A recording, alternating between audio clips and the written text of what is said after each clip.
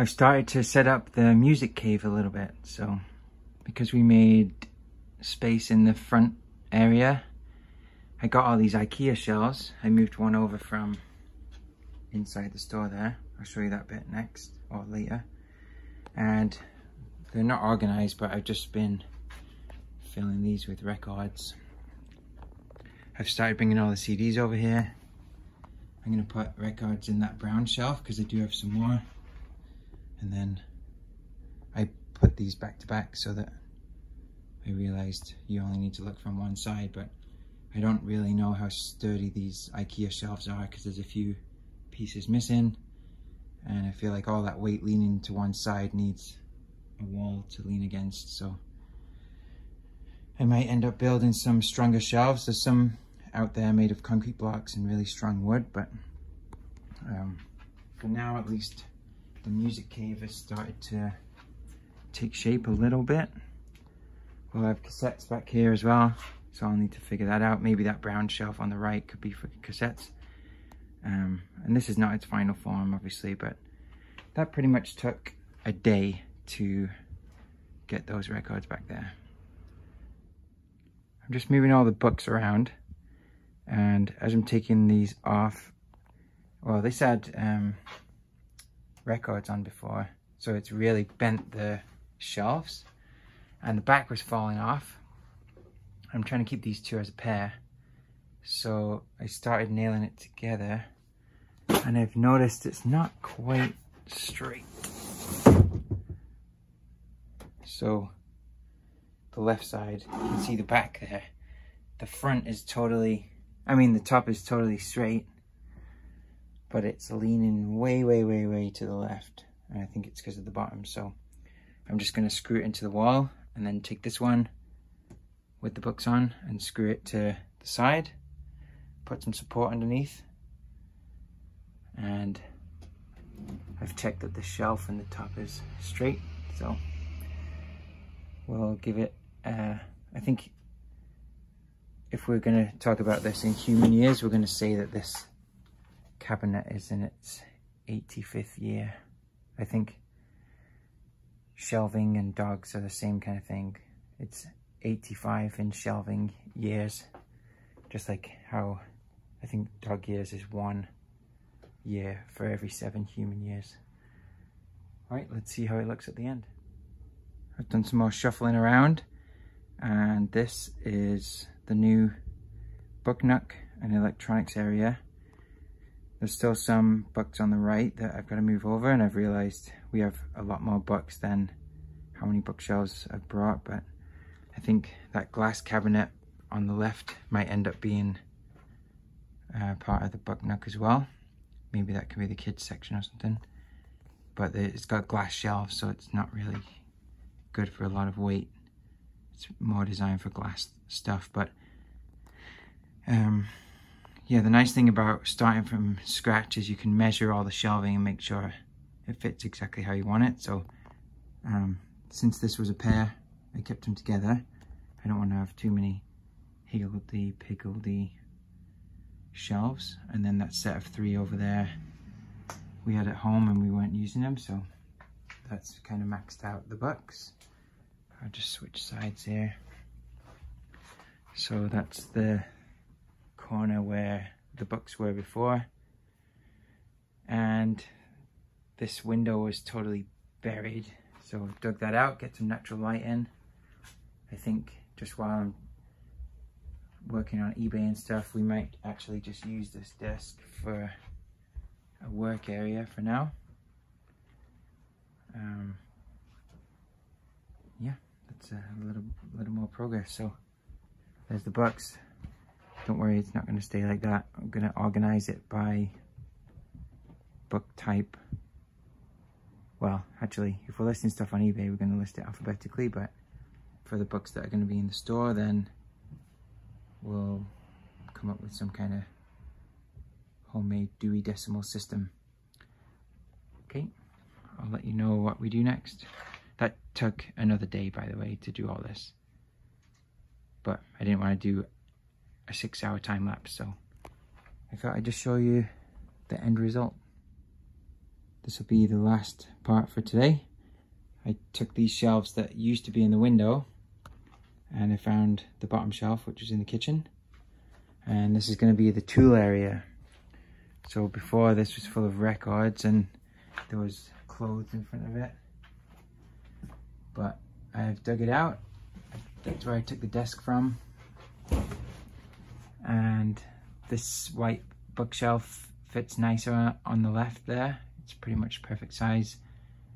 The wooden shelves right at the back are really strong, so I thought that would be good for tools. I've put this little cabinet right in front just for some extra space. Obviously I'm going to clear off all the speakers and things that shouldn't be there, but I've got lots of these black trays, so I thought maybe that would be a good way to make this look uniform if all the black trays fit nicely on the back shelves. And then on these side shelves could be little trays for screws or knickknacks or whatever.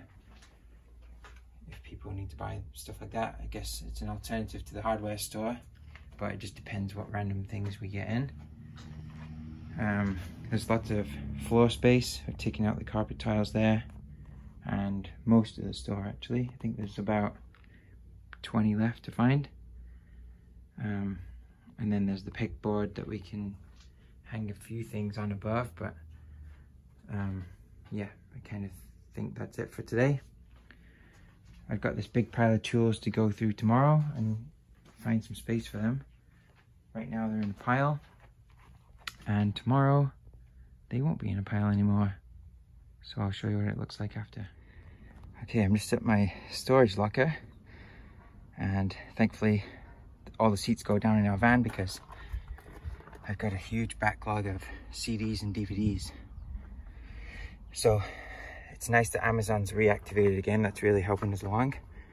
And I thought it would be smart to be sending something each month to Amazon just to refresh the pile. So let's see how many we can get in here this time. Part of the idea here is to find the floor in the shipping container, because I'm moving all the Christmas stuff into here. And now that we've got the store, I want to get this stuff out of here. I bought a very, very full shipping container of stuff from somebody. And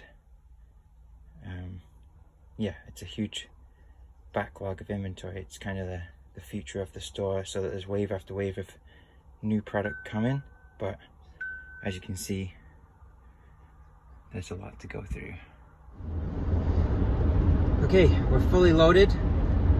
If there's any hydration drink or energy drink companies out there that want to sponsor my YouTube channel, I think I'd be the perfect example of a sweaty person who needs hydration. So anyway, yeah, that is tons of stuff in that collection. It was, the opportunity came up about a month before I even saw the store, and it was just too good of a price to miss out on. It's like 60 years worth of music collection. Apparently the story is there was a drummer that was on tour with all different bands, and he would just collect all this stuff. Anyway, they sold off some things, and this stuff I got for an amazing price. It was a lot of work, but it was basically in multiple sea containers, shipping containers, and we moved it all into one, and then I took over renting that space so that I didn't have to deal with it all right away. That was just going to be like the next year's supplies worth of stuff. So what I did this time, because I want, it's really full, like it's right to the ceiling on the one side, and it goes right to the back, and then down the other side it's about half height, like maybe 5 feet high. But there's obviously tons of items to go through, and to take a picture of every single one on eBay is tons of work. So I grabbed everything with a barcode, and we're gonna get some stuff sent off to Amazon.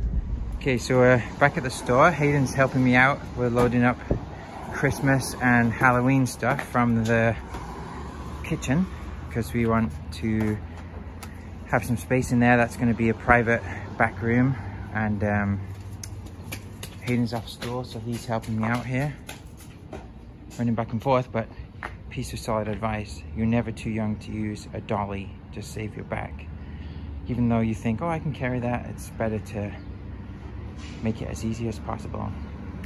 I think you only get 10,000 uses of your back in your life, so here he goes. So Hayden, I was just saying, you're never too young to use a dolly, okay? You gotta save that back. This one's a bit heavy, but save your back a little bit and use a dolly, it's way better, okay? Yeah, I'm back at the store again. And you might think it's lots of back and forth, but sometimes that's just what you've got to do.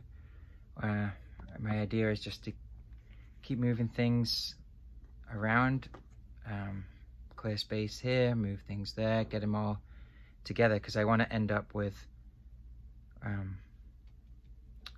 all similar things together, so all the records in one place. If I'm going to spend time organizing them, I may as well make sure I've got every single one in the right place.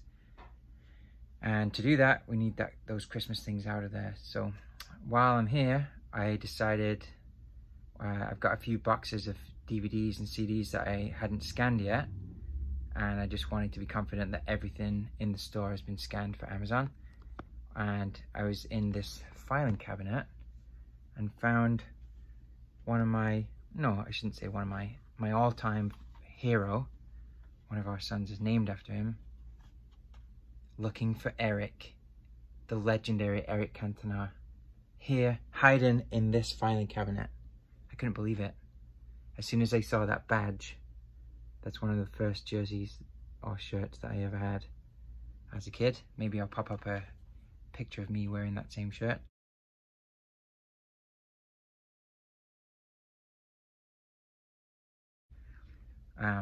But yeah, I was really excited to find this, and I've never seen this film. I